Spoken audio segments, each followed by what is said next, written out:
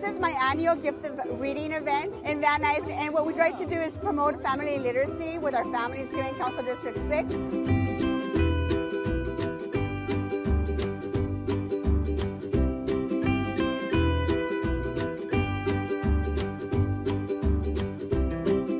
It's wonderful that it's dedicated to kids reading, because that is the gift that keeps on giving for life.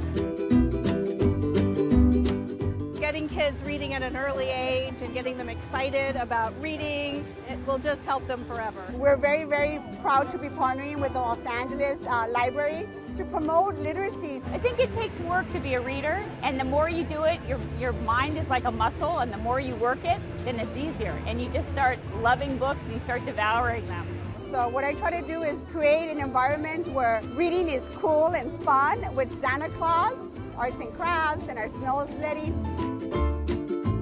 It's not just important to foster an early love of reading in your children, but it also gives them such comfort to be read to by the grown-ups in their life, and it just sets them on a great pattern. So I read around my kids, I read to my kids, and it's the best thing you can do for your children. I'm a teacher with LAUSD and brought two of my students here as well as my own kids.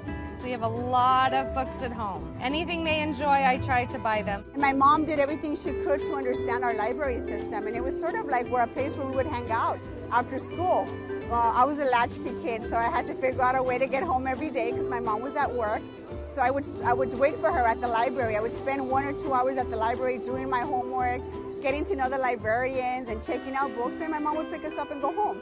That has taken me a really, really long way in terms of my career and how much I would love to instill that in our families here in the San Fernando Valley. Who's the best reader in the family?